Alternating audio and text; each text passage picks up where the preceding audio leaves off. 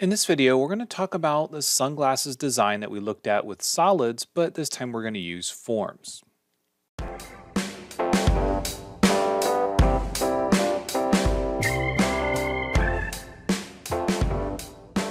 everyone, this is Matt with Learn Everything About Design, and in this video, we're going to take a look at the sunglasses again, but this time we're going to do this with forms.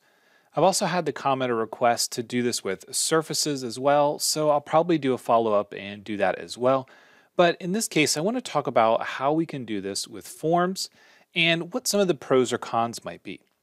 So if you want to, you can go to the description of the video and download the dataset, which in this case just contains the two images. So what we're going to do is start a new form, and we have to think about how we want to start this design. Now, there are a couple different ways that we can do this. We want to make sure that, again, the origin is roughly in the middle of the glasses because we are going to use that for symmetry. And then we need to look at our options for creating a new design. Now, when I think about a design like this, there's a lot of curvature that goes along with it. And there are a couple different ways that we could actually go about creating something like this. But it's important for us to think about the reason why we would choose one type of primitive over another. There's probably 5 or 6 different ways that we could approach this. We could use a torus, we could use the pipe, we could use faces, we could use planes, we could use cylinders and boxes. Really, we could start with almost any of these. We haven't really started with the torus before. This is actually a unique shape, so I want to use this one because we just really don't ever get to use it for very much. But that's probably not how I would typically approach this. I would probably either use pipe and create a 3D curve where I need it, or start with a box. But let's go ahead and let's get started with the torus and just take a look. So I'm going to get started by sketching on the front plane, and let's just place it at the origin for now. Make it approximately the right size, let's say about 1.5 inches, and we'll go with all the default settings. We're not going to worry about symmetry right now because this is going to be just one portion or one eye of the glasses. Then I'm going to box select everything, use modify edit form, and simply just move it over here. I do also want to go into box display mode. I think that's going to be an important aspect of this. Again, it's always going to be easier for us to design these complex shapes in box display. And then as long as you understand some of the basics between box and smooth, how things go back and forth, box display is going to be much easier for your designs. So when we look at this in box display versus smooth display, you'll notice the smooth is quite a bit smaller. And if we go to the intermediate option, number 2, Alt and 2, or if you go to your selection options and go here to the control frame display, what you're seeing is the curvature or the shape inside and the box on the outside. So if you have a hard time visualizing what's happening, you can use this display, which will let you work and manipulate the box display and kind of see what's going on with the smooth display. For an example like this, it might be important for us to do that, and simply because you can see we're creating some pinching that's going on. So when you think about moving things around, think about moving them in groups. So we can take one of these edges, we can use something like soft modification to make very general changes, and just kind of manipulate things until you get them into roughly the right shape. Don't worry too much at this point about getting the overall shape of the glasses right. Let's just worry about getting things in the right position. And we'll probably take another look at this with another type of primitive and just kind of move things around. Now you will notice when things start to get bunched up, I'm going to go to box display here and hit Alt and 1. When things start to get bunched up like this, they begin to be problematic to the curvature. Now to fix that, I'm going to turn off soft modification. Sometimes you might want to set your pivot point at the top corner here and then maybe rotate these faces around. That could help. We do the same thing over here. I'm going to put the pivot point on the outside. And we always want to kind of maintain essentially the same shape. So playing around with the orientation of those edges can be helpful. Sometimes you might find that you don't need as many edges as you have, or you might want to remove some, and you just kind of need to play around with that. Don't worry too much about the nose piece just yet. We're just looking to kind of get the shape roughly right. Now, when I say roughly right, it's obviously not even close to the eyeglasses, but we're just trying to get it, again, in the rough position. Now that we have it from the front, what I want to do is take the entire thing. I'm going to rotate it slightly and kind of pull it back. Then I want to take some of these edges. You might need to double click them. And maybe let's see what we got here. We want to make sure that we grab enough, but essentially what we want to do is hold down the Shift key, grab these edges, maybe this one down here, go back to a top view, and start to kind of turn this into that shape. So we're going to have to move it and rotate it a little bit. Again, this is often easier to see in box display. I'm going to take this edge, and probably this one. From the top, we're going to move it back, and then we want to rotate it. And what we're looking for is, again, sort of the edge flow that we have here. Now, once we have that, I'm going to go back to a smooth display and just take a look. So you can see we're starting to get the shape. We're getting it roughly in the right position, and we're sort of working on it. What I want to do at this stage is I'm going to hide the canvases so we can kind of see what's going on here. Now, as we look at this, box display is going to be very good for us to help understand the thickness of these sections. So if we want to kind of reduce some of these, we can scale them down in plane. So I'm going in a single direction. And what I want to do is if it's at an angle, I might use this one here, which is perfectly in plane. This one here, and I'm trying to get them to be roughly the same diameter. Now, it gets a little tricky in the corner here, but then if we take a look at this, now you can see that it's not super thick or super thin in any one area, with the exception of this corner. What's going to end up happening is we're going to have some additional edges to control this. So before we get too much further, let's go ahead and do that. So I'm going to take that edge, insert edge, both sides. I'm going to put them relatively close. And as I always mention, this is going to create a straight section with the surrounding edges. So what I want to do is take this middle edge and just delete it. It's going to fix that problem for us. And now what we've done is we've created that harder corner without having to really do too much work. Next, what we want to do is we want to start to add or control some edges. Now, this is a little bit trickier, but what we're going to do is we're going to select one of the loops that goes around, and we're going to insert edges. And again, I'm going to use both just for now. I'm going to say OK and just take a look at what happens. We want to take a look at it in box display because we never want to have that flat section, which means that we're going to have to take these edges and do a little bit of movement. So view it from the side and maybe pull it back just a little bit. And we'll have to do the same thing to maybe that mid edge, the original edge that we had selected, maybe pull it out just a little bit. And then again, view this in smooth display. So we're starting to add those edges. Now, as we're looking at this, you might start to think this is going to take quite a bit of time to get the shape that we want. And you're 100% correct. This method, depending on the original primitive that you choose, this method is going to take a good bit of time.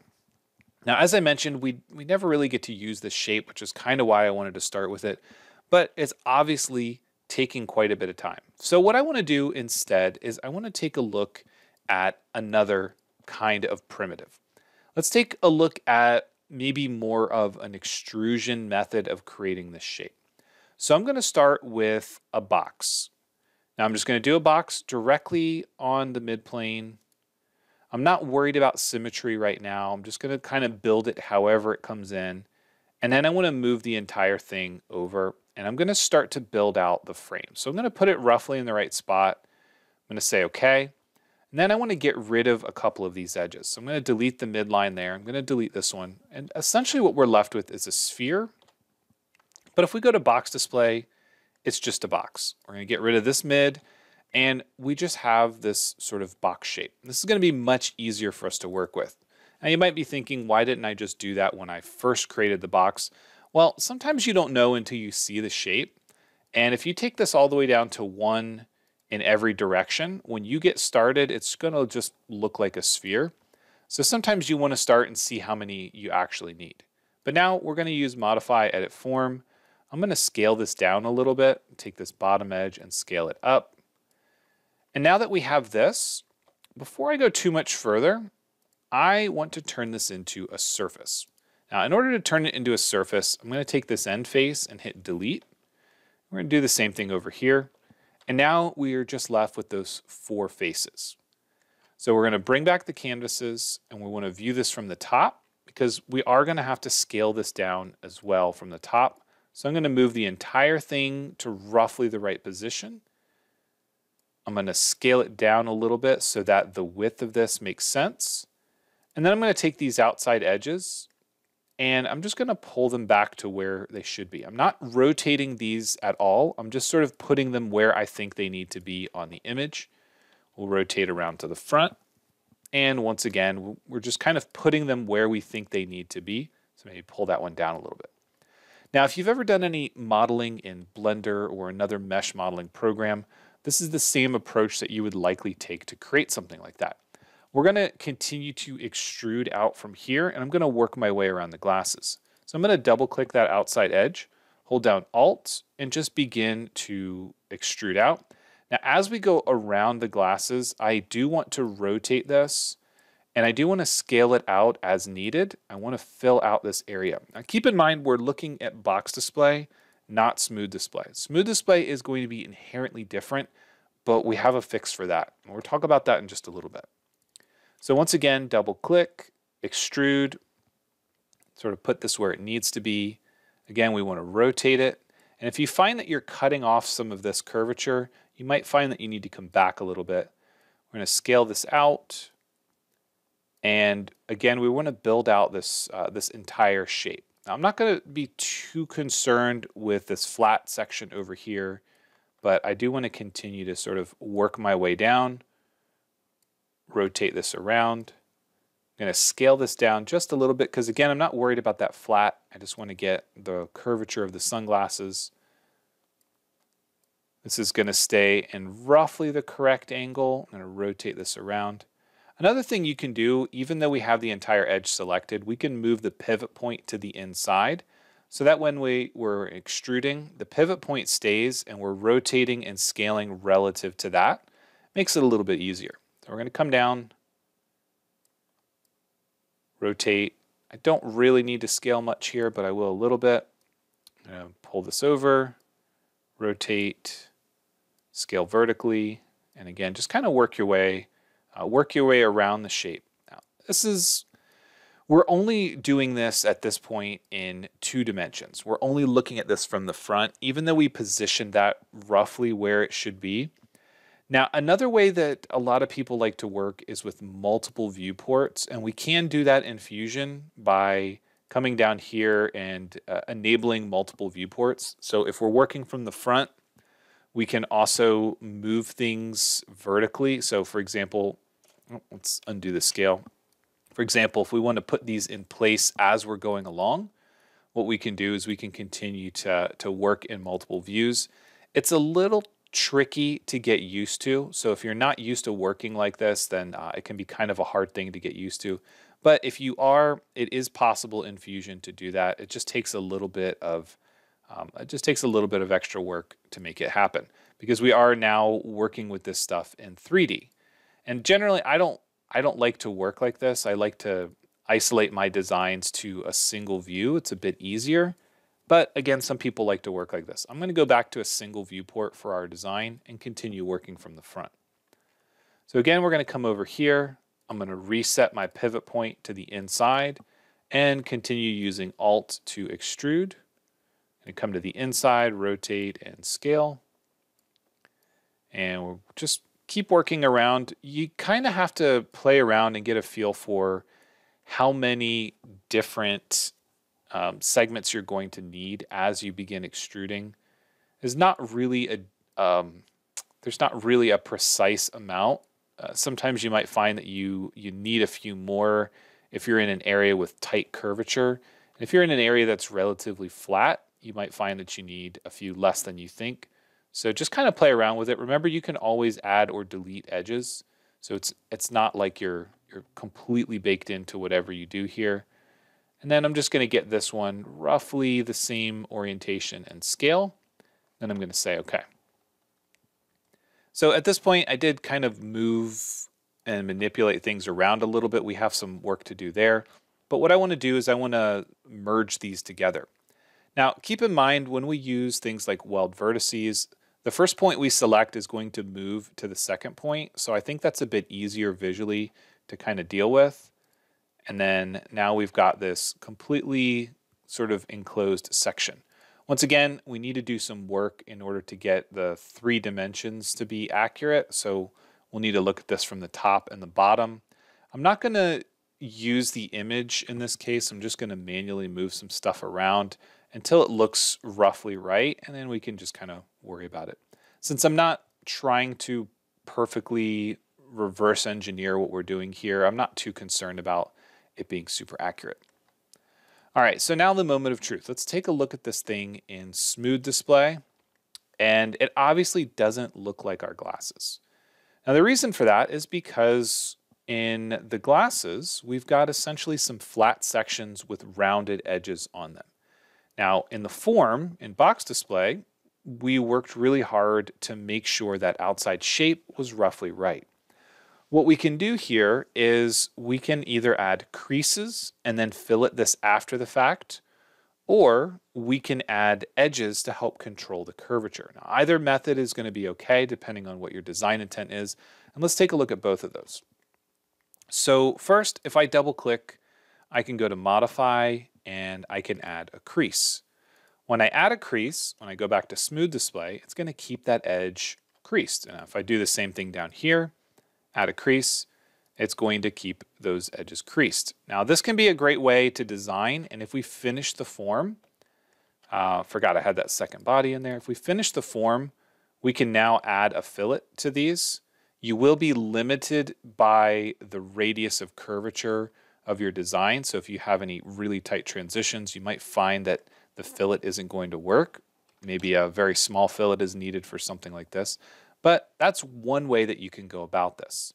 I'm going to hide that body and go back into the form, hide that original thing, and I'm going to uncrease these edges so that way we can see another method.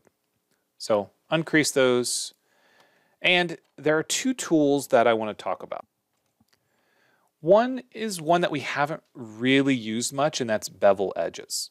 Now, bevel edges, typically you would use when you have a crease, but it doesn't have to be a creased edge. If we double click this, what we're doing is we're adding additional segments relative to the edge that we selected.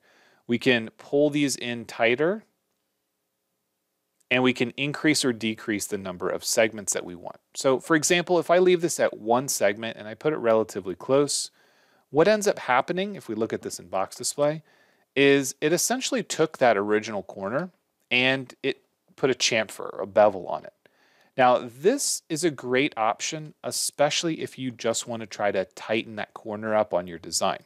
So if we do this again, let's go down to our bevel tool. Again, I like to tighten these up, keep them relatively close. And let's add 2 segments this time so we can see what happens. So when we add 2 segments, they stay close together, but we have that sort of issue that we want to avoid. That issue we want to avoid is when we have a straight section in the middle. Now we can get away with this in some cases. In some cases like this, it will be okay. Now that's because essentially what we're doing is we're making that tight transition all the way around the model, and we can work with that bevel. Now, if we want to undo that, I'm going to go ahead and double click on this, and instead I'm going to use Insert Edge. We're going to use both, and we're going to pull these in, say OK. This gives us a different result. Now, if we take a look at this in box display, the edges are relatively close. However, the one in the middle stays like a corner like we have in box display. To sort of reiterate that, I'm going to do undo and undo again to show you the bevel.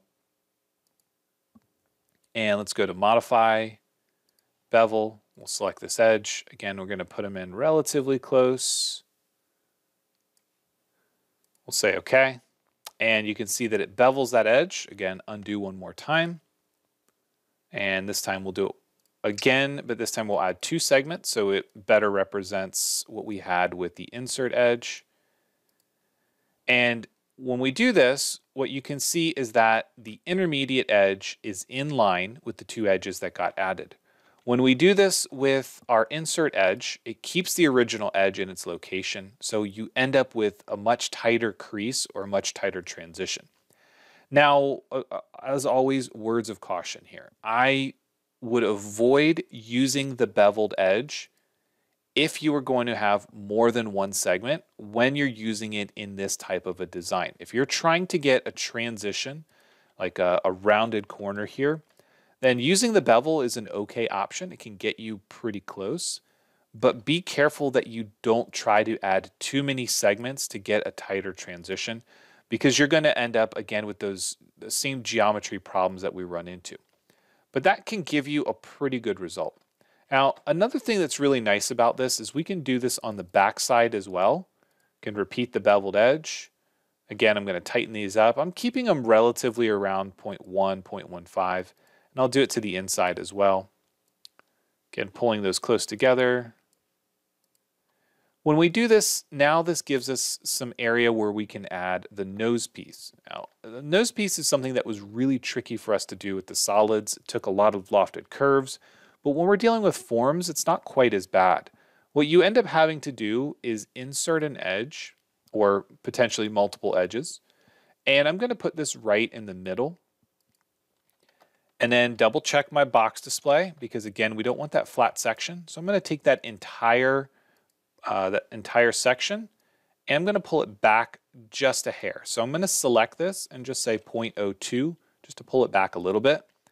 And now we can use this to start to build out that nose piece. So I'm going to pull this back and then take a look at it in smooth display.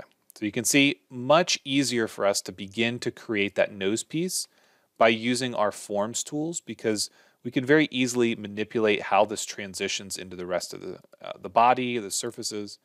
And if we need a wider transition there, it just means that we need to add another edge to help kind of control that curvature.